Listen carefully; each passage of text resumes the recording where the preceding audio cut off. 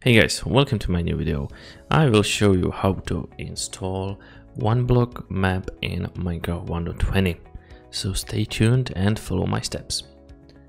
So as you can see, I have already one block map on my desktop, and what you actually need to do right now is to scroll down and click on more in the description, and there is a link.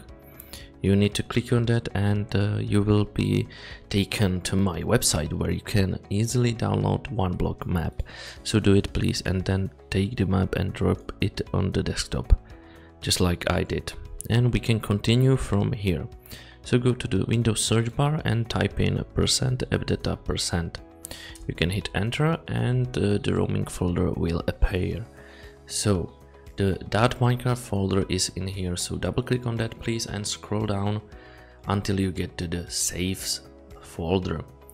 What you have to do now is to take the one block map and drop it in here, and we also need to extract it, so extract it please. And yes, one block is here, so you can delete the map in WinRAR, and you can keep the one block map in a file size because we need to keep that in there. Open up Minecraft Launcher, and we will need to make sure we are loading up the correct version, which is Minecraft 1.20, and then we just simply hit play. Yeah, so just do that. It's downloading something, but it doesn't really matter. And I will show you that one block map for 1.20 is working without any issues, and it will work for you as well. So Minecraft 1.20 single player, and scroll down and here it is.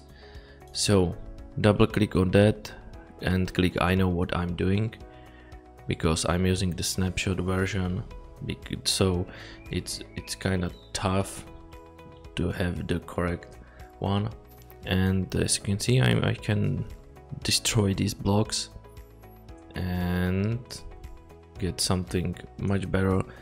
As you can see, I have wood now, sorry, and let me build some blocks around this so I won't fall.